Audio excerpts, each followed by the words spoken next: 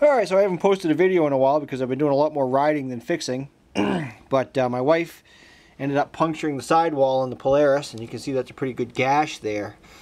These tires have held up, I'd say, really well. These are Goodyear Rawhide Grips, and she got a rock here too, but you can see she even bent the rim. So I've been reading in the forums. Some people say they patch them, some people use a tube, and some people, you know, say replace it. So that's ultimately what we'll end up having to do, is replace the tires, but I really don't feel like doing that right now. So I'm going to try a tube and a patch. The idea is obviously the patch. I'm going to try to keep debris from getting in there and puncturing the tube, and see if we can get at least another year or possibly 2 years out of it. Okay, you can see what I've got here. I've got a board on the tire, bottle jack under my vehicle. This isn't something I've done before, but I've seen it done on YouTube, so let's give it a shot. My vehicle didn't sit high enough, so I ended up jacking it up, putting the bottle jack under there, and then releasing the pressure. So this already has some tension on it. See what happens. My bottle jack's low on fluid, so I'm hoping I have enough to get the job done here.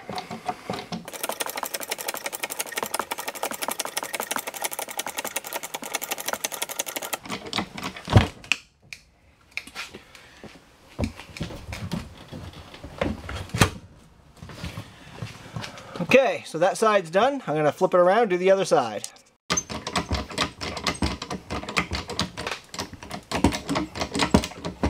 It goes, it just went, but I want to get the rest of it here.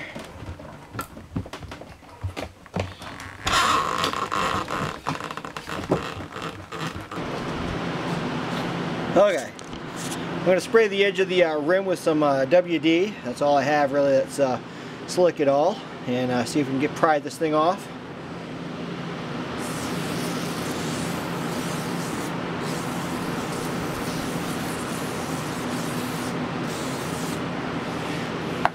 Alright, what I've got here is just a big hammer with no handle on it.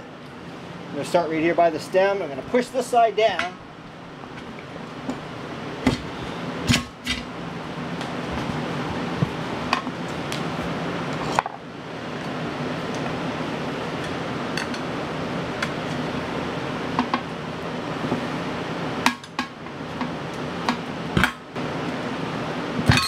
And obviously I'm using this over again, so I'm trying hard not to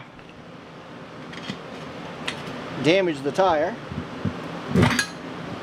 But because I'm doing a tube, I really won't have to seal it again.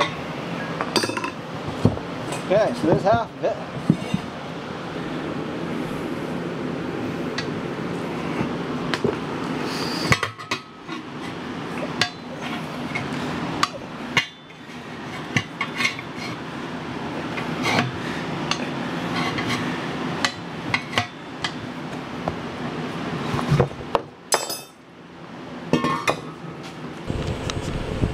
Okay, so I did find that there is a patch large enough, but I think I'm still going to use two different patches.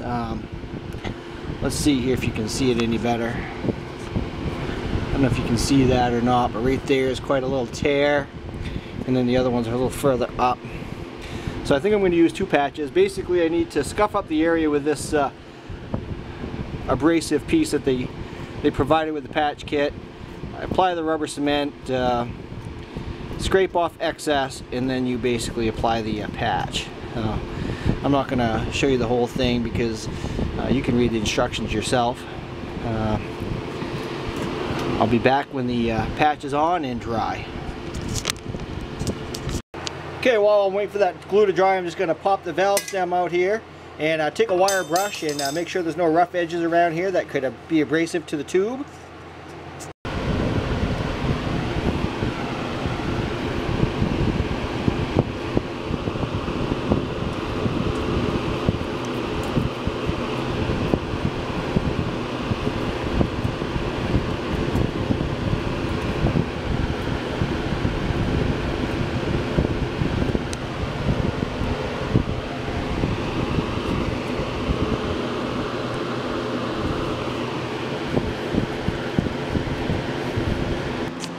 Okay, so I've got one nut on the inside of the rim and one on the outside, and I'm going to leave it loose This is the per the instructions on the inside of the tube box. I'm going to put a little bit of air in the tube, just inflate it slightly. So I'm going to go ahead and do that, and then we're going to start trying to put the tire back on. It says to use soap and water for a lubricant. So I used WD before. WD evaporates pretty well, so I may just go ahead and use that again. So we'll see. Alright, so then it says to leave the outer nut loose. I'm going to go ahead and start trying to install the tire. Of course, we need to make sure that the arrow on the tire is going in the correct direction, right here. So, and it says not to use screwdrivers. Unfortunately, that's all I have, so that's what we're going to do. So, let me make sure that we have the tire going the right way, and we're going to start putting this thing on. Alright, trying hard not to pinch anything here.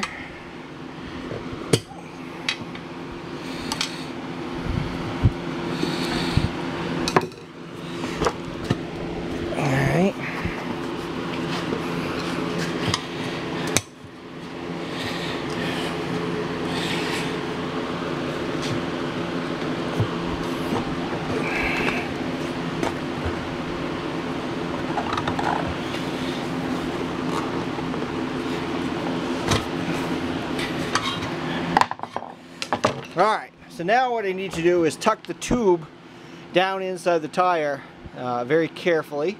So I'm going to go ahead and do that.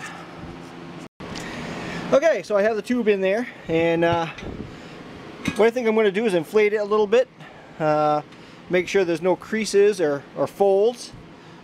I don't know if you can see it or not. I think it's in good shape, but I'm going to put a little bit more air in it. And then all I really need to do is bring this up and set this bead and inflate it and see if it holds air. By the way, you can see the gash there now where I've been poking at it. I may actually put a little bit of black RTV on the outside as well. Not that it's going to make a difference, but it makes me feel better. So let's see how we can do. Put a little air in it here. Okay, so you can see I've got WD on the edge here.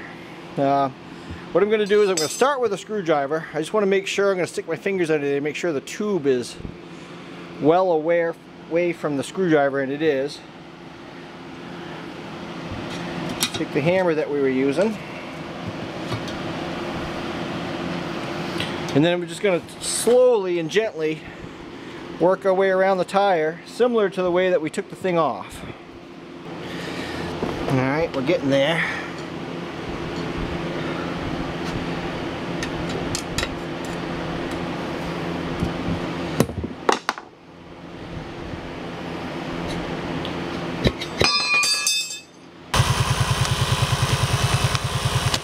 Unfortunately, I don't have a real compressor, so I'm using my 12 volt plugged into the brute force here. And just make sure that you don't have any of your tube in around your bead here, because when this starts to expand, you don't want that to pinch off the tube at all. So I'm trying to get this last piece of bead to seat here. I'm at about 15 pounds on the cheap compressor here. I'm just going to keep going. I just lubed it up. I'm hoping this thing snaps into place so I can set the tire to the right pressure.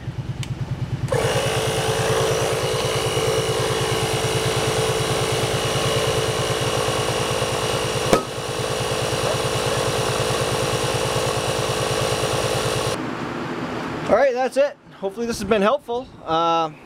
I think this is going to hold just fine. The only other thing I'm going to do is actually take some black RTV and kind of fill in the gaps here. You can see with high pressure, you can definitely see the gouge a lot more than you could. When I drop it back down to 5 pounds of pressure, you won't see it like that. But there's a chunk missing right there. And there's another one right here. So she had a pretty good rock. Probably next year or the year after I'll buy new tires, but if we can get another year out of these things for the cost of a tube and patch kit, I'm pretty happy. So that hissing sound you hear is I'm releasing the pressure. I'm just going to take the stem out and drop it down to the proper pressure. Alright, leave questions and comments below. Maybe I'll give you a status update or take a little ride around and show you if it's holding or not. Thanks for watching.